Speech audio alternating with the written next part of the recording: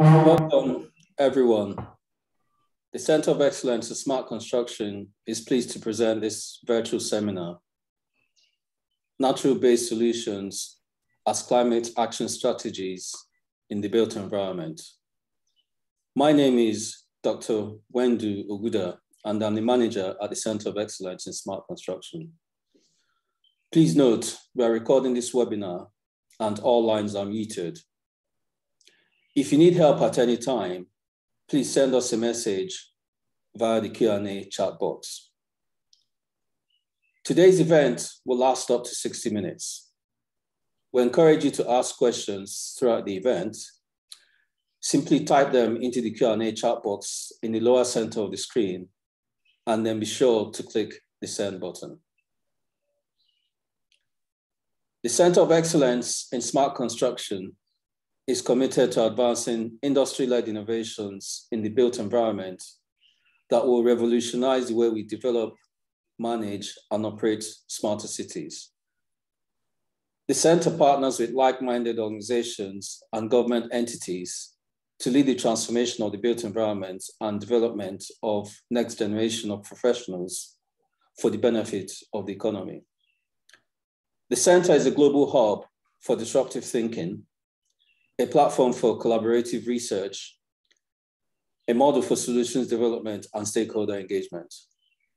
The Center's industry-led research and development has a focus on enabling technologies around three main research themes: performance and productivity, sustainability, and well-being.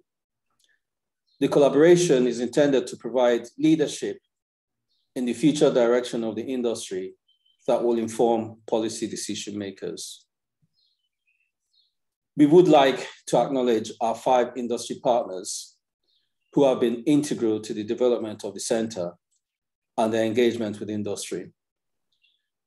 We would also like to acknowledge our ongoing relationships with our affiliates and our ongoing relationship with our strategic alliances. It's now my pleasure to introduce our esteemed industry experts. Dr. Michael Lacasse is a senior research officer in the Construction Research Center of the National Research Council, Canada, having over 30 years experience as a building engineer. For the last decade, he has acted as a team leader to the Facade Systems and Products Group at the National Research Council Construction. He's a member of the board of the International Council for Research and Innovation and Building and Construction, CIB, which includes being the coordinator for CIB TG97 on nature-based solutions for resilient buildings and communities. More recently, he supported the work of the National Building Code of Canada Standing Committee on Environmental Separation, and also worked on the Canadian Standards Association Committee to revise the standard CSA S478, Guideline on Durability in Buildings. He also participated in ASTM activities of Committee E06 and Performance of Buildings. Prior to working at the NRC, Dr. Lacasse worked both in private industry and government construction agencies. Reem Ayagu is a green urbanization manager at Polypipe Middle East with a massive interest in natural-based drainage solutions from green rooftops to bioretentions and rain drainage for the built environment. Reem has comprehensive technical experience in the design of infrastructure systems and water management. She's an accredited green roof professional from the Living Architecture Academy and a lead green associate from the US Green Building Council, which assists in understanding and achieving designers' goals and clients' visions of having sustainable, resilient, and healthy green spaces. Reem has a master's degree in engineering management and a bachelor's degree in civil engineering, which has enabled her to work closely with consultant firms and governmental and private developers to support them with innovative solutions and also publishing various technical papers related to the built environment and construction challenges. Tasneem Bakri is Assistant Manager of Operations at Alpine Limited. She has a master's degree in architecture engineering and aspirations of becoming a leading voice in the local and international green building community. She is a WELL plus LEED accredited professional, a WELL faculty member, and Mustadam faculty member. Tasneem's primary professional interest lies in the human factor of the built environment, with a special focus on biophilic design, nature incorporation through WELL principles, and monitoring features of the built environment that have a direct impact upon health, human health, and well-being. I'll now hand you over to our moderator for the webinar, Dr. Michael Lacasse. Michael, over to you. Well, thank you very much, Wendu. I really appreciate the introduction, and welcome to the panelists. And here's a unique opportunity to talk about nature-based solutions. Now, my association with nature-based solutions started perhaps a couple of years ago in association with my colleagues at Concordia University, where we put together a proposal for collaboration amongst other universities in Canada to seek out nature-based solutions for urban agglomerations that are located across Canada. Well, we weren't successful, but we didn't wish to stop there and leave everything to others to do. And so being involved in CIB and the International Council for Research and Innovation in Building Construction, I suggested that we develop a task group on nature-based solutions for climate resilient buildings and communities, which we did, and we had our first inaugural meeting in October of last year. And we have a 3-year mandate, and our intent is to bring practitioners, research practitioners together, those that develop the solutions and those who implement them for urban agglomerations. And because, well, for the most part, we found that in Canada, in any case, it's landscape architects that play the largest role in providing these solutions, whereas building engineers are just learning about how these solutions may affect buildings and reduce the urban heat island effects, and likewise by extension reduce greenhouse gas emissions from those buildings. Perhaps the question is, we don't have any metrics to be able to do the proper design, and right now a lot of it is simply conjecture. And so our mission is to develop guideline for building practitioners that they can use that would allow them proper metrics by which to design, be they landscape architects, be they building engineers, be they involved in all of that. And so I invite you to have a look at the website at CIBTG97. One needs simply to locate that. We have 2 panelists with us today, and perhaps Reem is going to talk to us about green roofs. I don't know. But interestingly enough, blue-green roofs are de rigueur in Norway. And I recently adjudicated a PhD thesis of someone who was talking about their blue-green roof, which I have to admit I didn't know much about, but I found out a lot about it in reading the thesis. So I welcome the panelists, and I think we're going to have a very good time today. Thank you so much. Please go ahead, Reem. Thank you. Thank you, Michael. Well, actually, thank you so much, Center of Excellence and Smart Construction, for giving us the opportunity to be here. And I'll go ahead and share my screen for the presentation.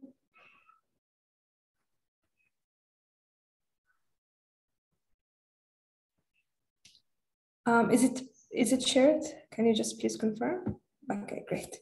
So our topic today is about nature-based solutions as a climate action strategies in the built environment.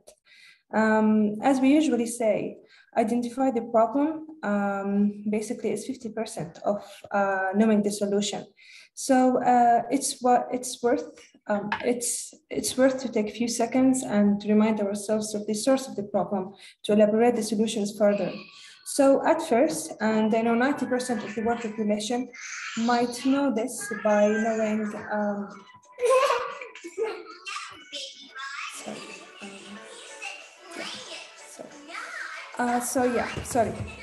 just please scroll down.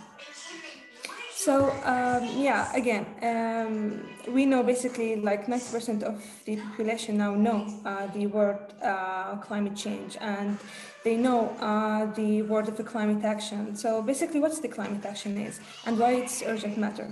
Climate action is goal 13 on the list of UN Sustainable Development Goals, meaning to take urgent actions, combat climate change and its impact. Humans increasingly influencing the climate and the Earth temperature by burning fossil fuels, cutting down forests and farming livestock. This adds enormous amount of greenhouse gases to those naturally occurring in the atmosphere, increasing the greenhouse gas effects and global warming. The impact of changing climate is increasingly evident in our cities as flooding, extended periods of drought, and excessive heat combine to create a public health emergency. Policymakers have begun to wake up to the scale of challenge facing our urban environment and necessity to create resilient cities that adapt the changing climate. Anyway, just localizing the talk a little bit about UAE and scaling it to that limit. Climate change impacts increase national sensitivity, and if left unmanaged, will affect the growth potential of the UAE. Potential impacts of climate change include extreme heat, storm surge, sea level rise, as we see nowadays in Abu Dhabi, water stress, even dust and sandstorms, and for sure desertification.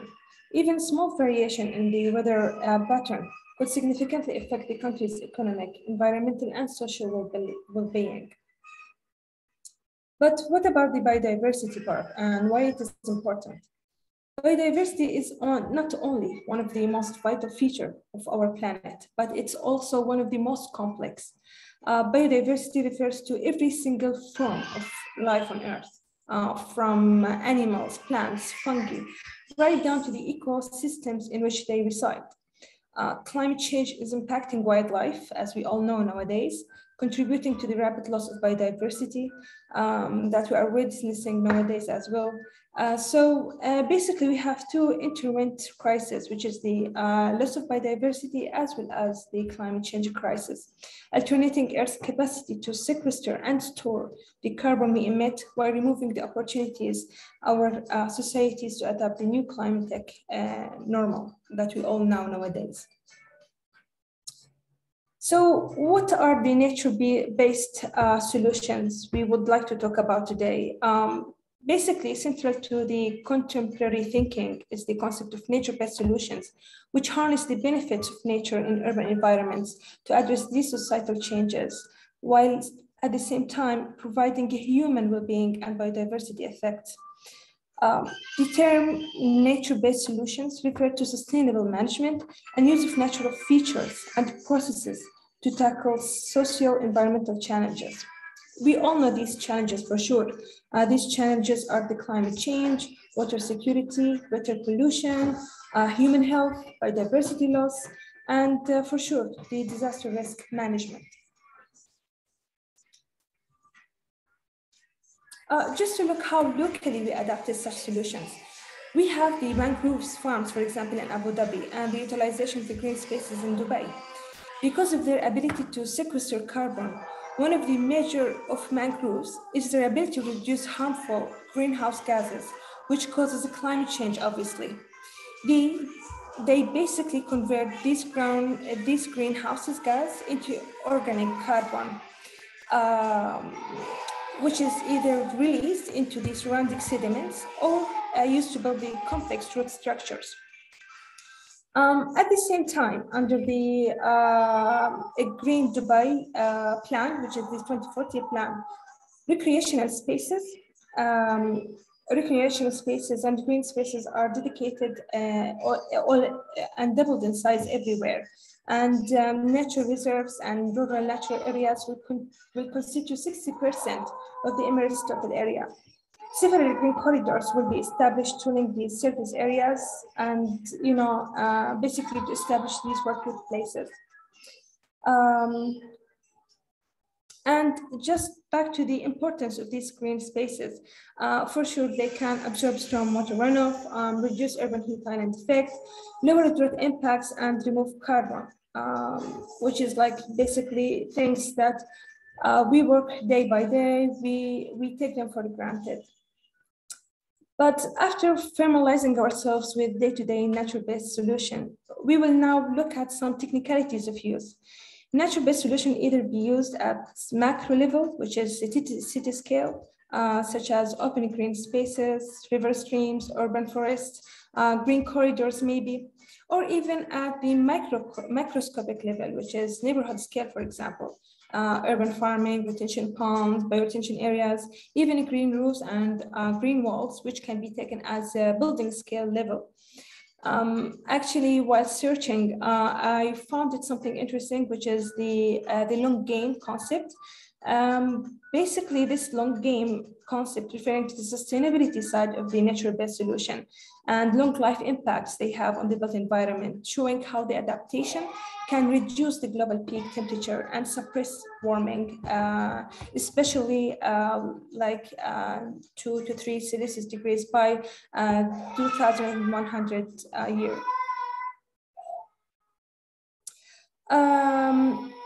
So integrating nature-based solution for urban resilience.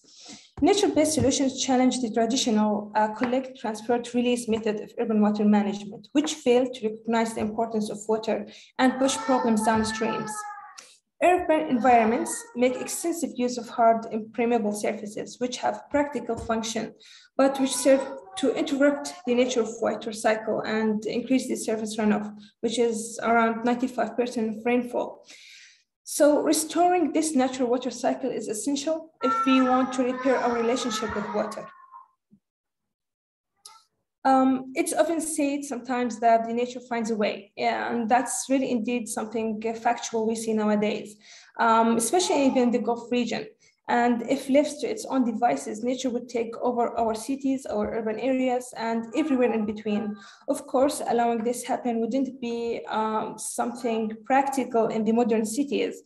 So putting in mind a new generation of infrastructure projects that harness the power of nature can help achieve the development goals, including water and nature relationship. We all know this rule, which is the no green without blue. So green infrastructure and making space for water to create these important green spaces is what we should put in mind. Sustainable drainage isn't just for conveyance of rainwater, but it's for reporting it for sure.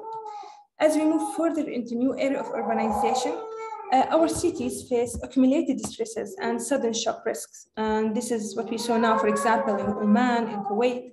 The development of land trying to accommodate more and more people into our cities and ignoring climate change could result in greater physical, social, as well as economical changes.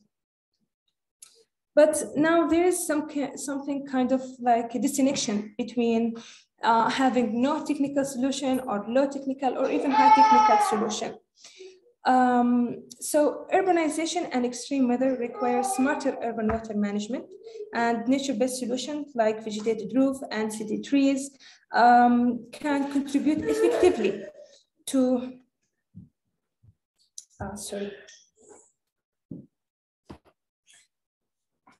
maybe I lost the share.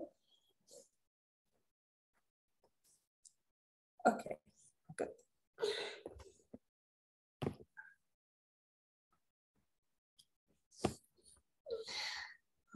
Just a second, if you don't mind.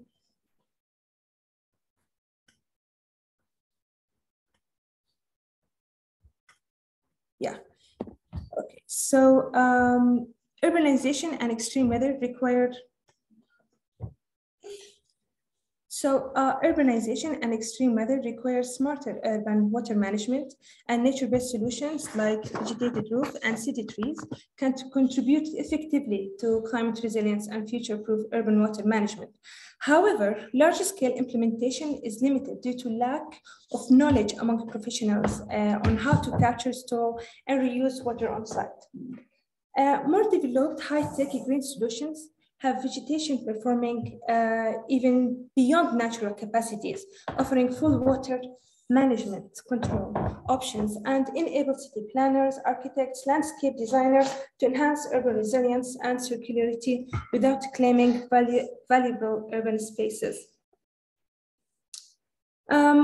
Basically, in order to implement such innovative solutions in the Gulf region, a research gap should be closed. And that's what Polypipe is doing currently with the Center of Excellence and Smart Construction, which is a collaborative research work to investigate the implementation of natural-based solutions, such as the green-blue roofs that Professor Michael just mentioned, and its effect on the building's roof and podium decks in the hot areas. The area of the research will cover the local needs and standards to overcome conventional challenges. Focusing on nature-based solutions will not only help to maintain healthy ecosystems, but it will also assist with the restoration of damaged habitats, basically within the built-up areas. In turn, this will provide a number of benefits, both to human and the environment overall. Just to finalize things up, I will leave you with a case study for one of the green roofs in Augustenburg, city of Malamo. Local stakeholders and residents motivated the project, initiated by the city of Malamo, as I mentioned. Diverse financing sources helped the project, which is something that actually can characterize this kind of projects. Having the financing sources from European funds, public nation budgets, public local authorities, as well as cooperative investments. It was one of the pioneering projects in technical nature-based solution and energy solution. Just sorry to interrupt, I apologize, but how should I say, the sharing of the slides is no longer. And so we're not going through, you're not going through the list of slides that you had for us. So it's not, okay. We can see something on the screen. It's just that you're not going through the set of slides prepared. Sorry so you want to unshare and share again. Maybe yes. What about now? Is it good? Not any, well, no, it's not any better. I'm really sorry, technicality issues like all over the place always. I will try again. There could be. Maybe this time happened anything? Nothing. Still? No, we're still on the solving the problem with innovative solutions slides. Slide 10. Yeah. What about now, maybe? No, nothing now. Nothing now. Okay. Okay.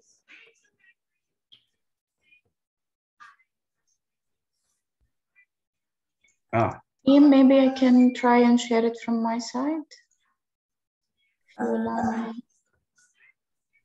Maybe now change a little bit. Yes, it works. Okay, great. Apologize for that. Apology for this. Not to worry about it. Yeah. Thank you very much. Thank you. Well, again, just to recap a little bit, as we mentioned before, focusing on nature-based solutions will not only help to maintain healthy ecosystems, but it also assists with the restoration of damaged habitats, basically within the built-up areas. In turn, this will provide a number of benefits, both for human and environment. And here, just to finalize things up, this is a case study I read about for one of the green roofs in Augustenburg, basically where stakeholders and local stakeholders and residents motivated the project and initiated by the city of Malamo. the good thing about, or let's say what's special about this project, that all of the funding was locally and happened through European fundings, as well as public authority budget and corporate investments, just to show the importance of the green spaces and how it's important to have green spaces and roofs. Basically, it increased the biodiversity by 50% and reduced the carbon dioxide by 20%. At the same time, initiated working force by 30%. Thank you so much for listening, and that's it really. Thank you. Reem, thank you very much for that. Really appreciate it. But how shall I say, unfortunately, someone decided not to mute their microphone, and so there was someone who wasn't as agreeing with you as the rest of us had. So in any case, very good indeed. And so so now we have the questions are open to the panelists. That would be myself and Tasneem. Tasneem, have you any questions for Reem? Thank you so much, Reem. I was actually going to ask about the blue-green roof that you mentioned, which is really interesting. I was wondering if you've encountered any integrations of that, whether in the Middle East or.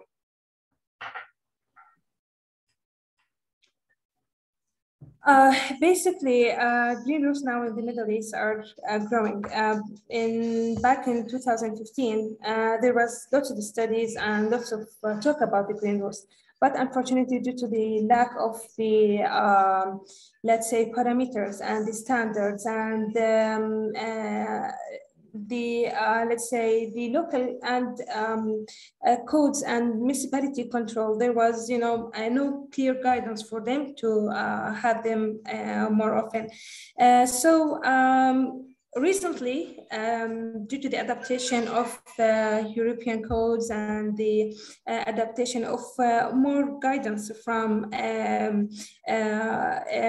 more experienced, let's say, professionals, now we have them back in the region and in the projects. For example, in Abu Dhabi, like most of the projects, we can see they are adapting green roofs everywhere, and as well as the blue-green roofs, which is, as Dr. Michael just mentioned, which is something new and adapted in the region, and that's what we are studying now, currently. And so here's a question for you. You say we're studying now, but where are the studies being done, and who's been doing them? I'm very curious about it because I don't know too many people who focus on blue-green roofs. So I'm curious about all of this, of course, and of course, well, a little background. Well, I'll let you answer the question first, and then I'll go give a little more information myself. Please go ahead. Yeah, well, actually, only studies were about the green roofs were about, or let's say, resulted from modeling aspects. Just only modeling. But that's the gap that we want to close with the Center of Excellence in Smart Construction. We want to close this gap. We want to provide clear guidance on how to have these clear blue-green roofs, not only green roofs, in the Middle East through clear guidance. At the same time, professional guides, and not just like any guidance, adapting local codes and let's say standards being adapted through Europe and all global. Yes, I quite understand. Well, okay, so I had mentioned earlier at Tasneem that I'd been involved in a PhD defense where the focus was on blue-green roofs. The idea, of course, and this is out of Norway, Trondheim, actually, the work, and at NTNU. And the reason that they have blue-green roofs in Norway is to mitigate the effects of extreme rain events that apparently they're getting more of, so that those events don't cause flooding in urban areas, because otherwise the water would not be retained as it would be in a pool above a roof or on a roof. And go down to the roof water runoff from intense rain events does apparently cause flooding in certain locales in Norway. So that's what this blue-green roof is all about. Mind you, having a blue-green roof in an arid country is something altogether different. And so I'm curious to know, I mean, you know, given that there are not intense rainfalls, what would be the purpose of having a blue-green roof in an arid country? Well, green blue roofs doesn't look only about, or let's say, doesn't only have a rainwater source as the only source. No, but basically, blue roofs has much more than this. Not only to accommodate stormwater events, no, but for sure in the Gulf region is a whole different strategies, a whole different climate we are dealing with, so a whole different parameters. But what can distinguish it from European countries, other than stormwater events, the high use of acid condensate, the high use of the acid treated water, and all of these, such as treating water, have further implications such as CO2 emissions, and basically, you know, treating all of that water can be, you know, cost, can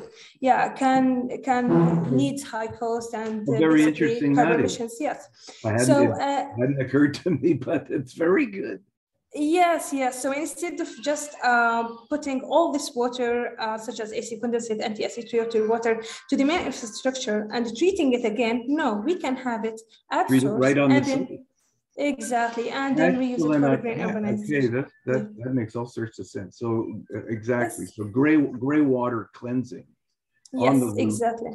This is inspired. I must say, I like this idea. Okay. Well, but you don't have a live laboratory on which to try all of these ideas out. And you say you do a lot of it by simulation. What types of simulation do you use? Basically, these simulations focus on the heat indices, heat influx indices, where basically we have, for example, the gray roof as a standard point. We look at them, how they absorb heat and how they produce CO2 and all of these gas emissions and the impact on the urban heat island effect eventually. And what if we covered all of these areas, the gray areas, with the green spaces? So the simulation all differ, and the results differ at the same time. And that's where the innovative happens, where you can see, through modelization and visualization, that the green spaces can really have a great impact on reducing the urban heat island effect. But we are looking nowadays, as I mentioned, to have it real on the top of roof. And we hope one day you can visit us and see it. Very good indeed. So Tasneem, did you want to add anything to that? Yeah, actually, this is really interesting, especially the part where it solves multiple problems and issues just by incorporating the green roof. As Reem mentioned, sometimes the driver of this, whether in the Middle East or anywhere else, would be to have clear guidance on how to design and implement. Sometimes you find projects that have the sufficient funding for something like a green roof. It's only about the guidance and finding the correct advisors or designers and consultants, and even someone who would basically take your hand through the process with the suppliers. So in terms of understanding the benefits of it, this is something that I believe currently we're raising awareness about it, and we're seeing the increased awareness on the interest in nature-based solutions in general and green roofs in specific. Yeah, I would add to that as well. I quite agree. It's the issue. So one of the out of the discussion from this PhD thesis was exactly this point: is that there are no guidelines, and clearly there's a great need for them. And so every time there's a live laboratory from which one can extract useful information to help develop guidelines, that's very useful. And then, is there any other way of doing it when you're actually, really what you need to see is how the implementation is, because of course we can all on paper, or actually, pardon me, that dates me a bit, doesn't it? But we can all design something.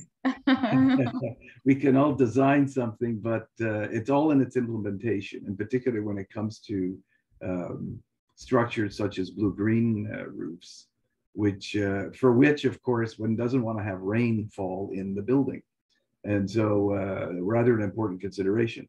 But so having said that, having said that, perhaps it'd be worthwhile considering as we develop guidelines for practical guidelines for working together, one needs to perhaps that might be a very good case study of developing guidelines for blue-green roofs or green roofs in general. I know that where I work at the National Research Council, we have a research program focused entirely on nature-based solutions. And one of the subtasks is green roofs and blue-green roofs. And so, yeah. So I would invite both of you to help us figure all of that out. I'll invite both of you to CIB Task Group 97 to participate in that, because I think you'd have much to add. And we could have a special subgroup that would help develop guidelines for roofs or resilient roofs. I think that in which you would both participate, of course, I would hope. So I think that would be a very positive thing. Yeah, and also one more thing to add. So in terms of the nature-based solutions, when we talk about green roofs, we're only talking about one of the many solutions we have that are nature-based and that can combat climate change. So as Reem mentioned, there's a lot of other strategies and features that can be focused on to look at climate change, like the concept of biodiversity and many other solutions that actually do have the enough guidance that you would find in international green building rating systems and even in local governmental strategies and policies that are actually established. So it's not always about focusing on that one part that we're not able right now to implement, but actually we do have a lot that many people can actually contribute to and should contribute to in terms of climate change. So the concept of biodiversity, this is well established in international green building rating systems. So similar to the LEED rating system and WELL rating system, they both touch on the subjects of biodiversity, protecting habitats, all the actions that projects can actually implement. And in this way, we are only combating or reducing our climate change impact. Thank you very much. I think we're going to go to answering, we're into the Q&A portion of the webinar right now. And so there are a few questions, and I want to thank those people who are attending thank you for your questions up to now, and if you have, and continue sending them in, please. So here's one from Noor Habib. He says, I'm very much interested in green roof. Is it produced by nature-based materials? And so, so perhaps one of you could describe what a green roof is all about. Either of you, please go ahead, Reem. You know about. I'll let Reem go ahead with. Please go ahead, Reem. Yeah. Yeah, so basically the installation of a green roof is simple as any green space, but in, let's say, a simpler way even. All you need to have just a growing medium with, let's say, green layer, and the technicality part is within the drainage system and the insulation. So in these both parameters, the insulation as well as the drainage, if they are adequate enough, then you can guarantee a good, let's say, green roof, with addition to have an appropriate growing medium to that, suitable for the adaptable green area or space that you have, or let's say species. At the same time, green roofs varies. They might be let's say intensive green roofs. They might be, these intensive green roofs can have various species and different depth of growing medium. There's purple green roofs as well, with different species at the same time, but different applications. So green roofs is a huge word, and if you want to talk about it now, we can't actually finish in a simple period of time, but yeah, it's as simple as any green space, but with limited technicalities, and that's all. Thank you very much, Reem. We have another anonymous a question from an anonymous individual, and here's the question: do you agree that nature-based solutions could lead to greenwashing, as they obscure the real problems of climate change?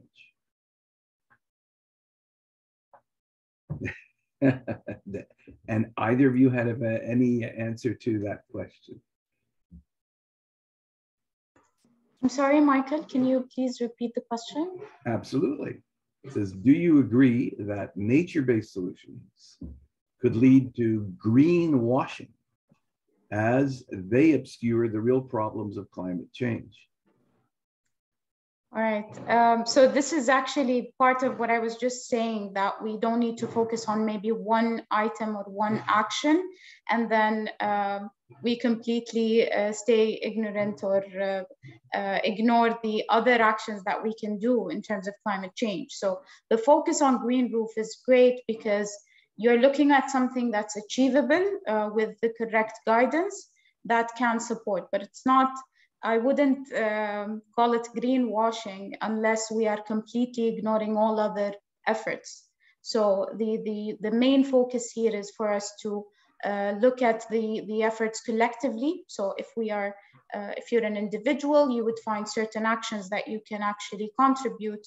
And it could be from volunteering in beach cleaning activities. It could be reducing your own energy usage, water consumption usage. So focusing on all the aspects where you can contribute to climate change. And even for organizations, let's say you're focusing on having a green roof, but at the same time, you're not only combating climate change, you're focusing on human health and well-being, of course, the benefit of having nature-based solutions. So I wouldn't necessarily call it greenwashing unless we are completely focusing on one aspect, which is not the case. Thank you very much. I have another question here from Ian Pattison from the UK. Ian says, thank you very much for a good presentation. It's very interesting to learn about nature-based solutions in Dubai. My work focuses on the flood benefits of nature-based solutions, mainly in the UK. I was wondering if you have any thoughts on the drought, water scarcity reduction benefits of nature-based solutions.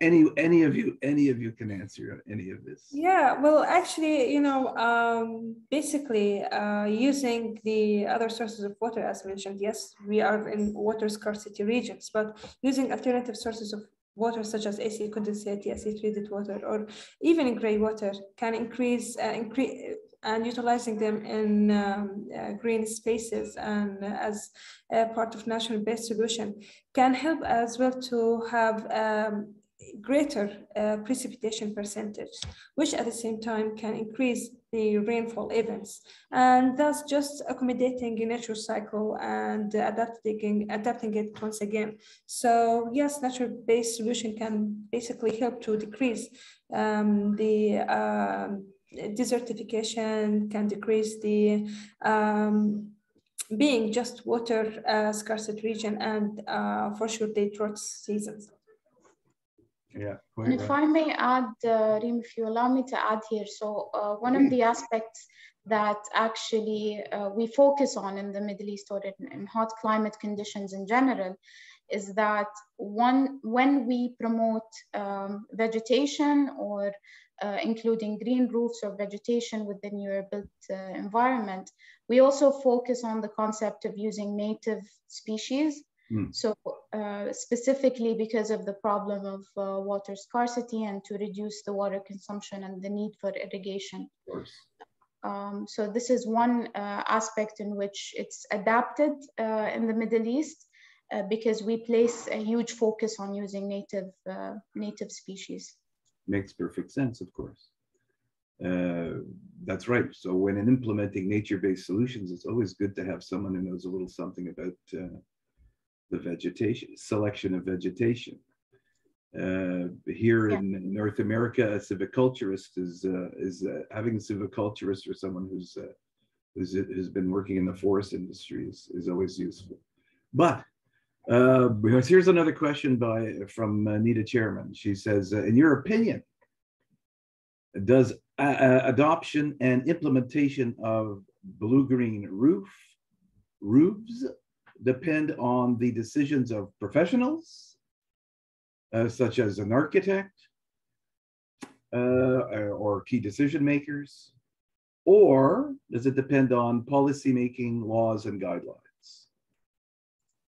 Any thoughts on that?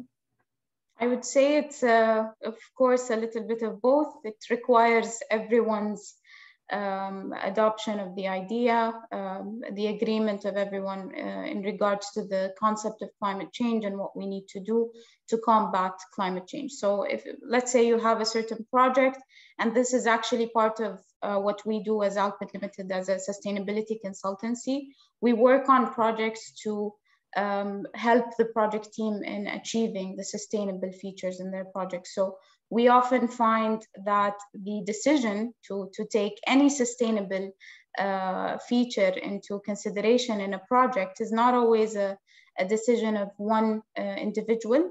It needs that integrated process. So from the project owner to the designers to the contractors, you need everyone's green light, let's say, so that you make sure, so that you make sure that it's a smooth integration. Now, in terms of the policy making and laws and guidelines, of course, without the mandate, we are risking the concept of leaving the climate change actions to people's voluntarily, to people can voluntarily adopt them.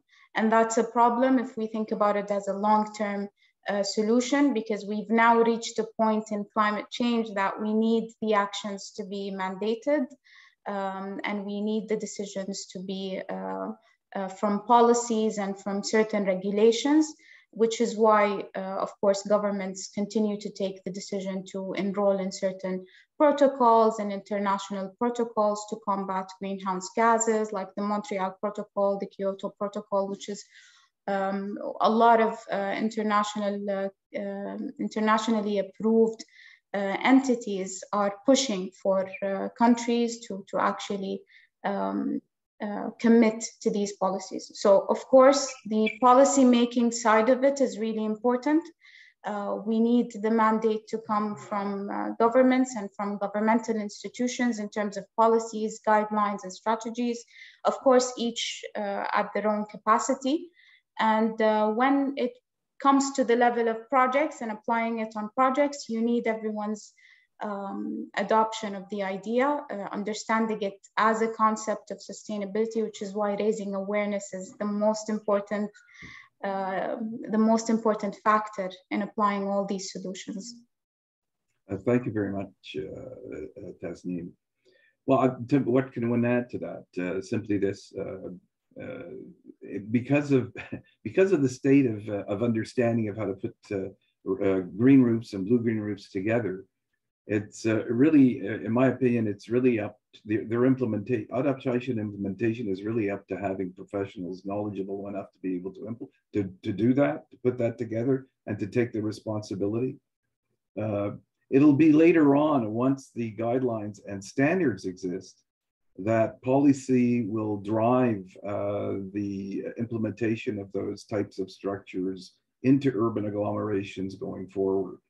And lawmakers or those who develop policy for a particular municipality will feel much better about enacting support to those types of activities, simply because they have the, how should I say, the infrastructure in place to be able to do it. So you need people to know how to do it, and you need, and thereafter those people help develop the useful guidelines and standards, and that eventually gets into the building codes, and then these things are adopted much more broadly. But of course, if you were to ask how soon would that happen all over, well, we're at the very beginning. So all of you young people out there, keep going.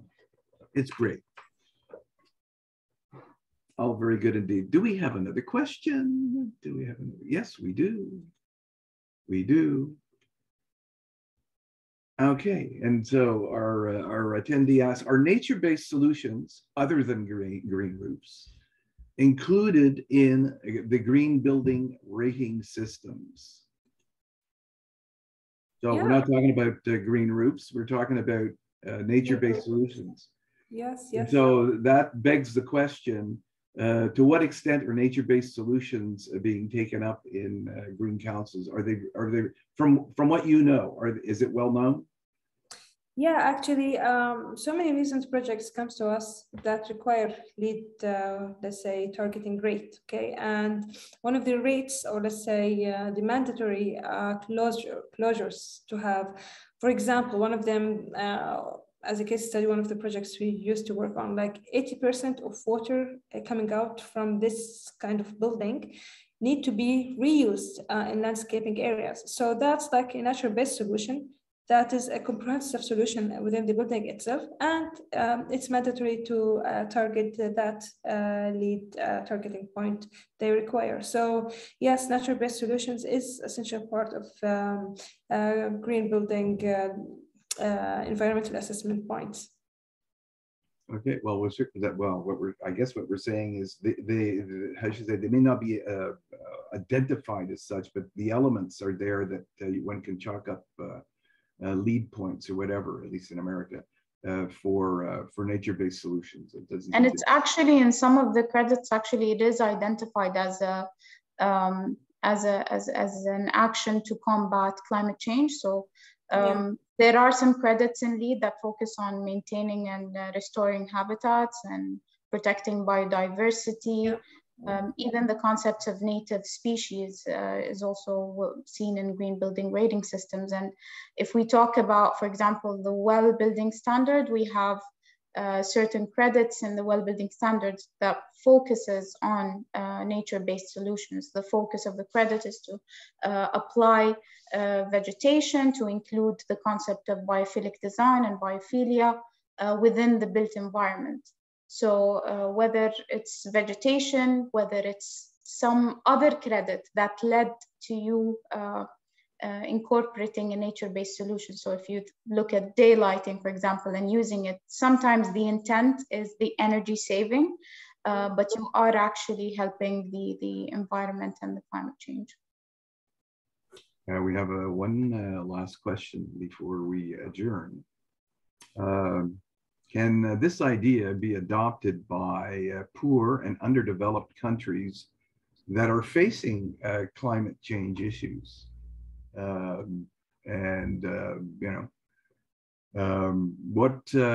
would be the challenges to implementing such types of strategies in underdeveloped countries? There's a question for it.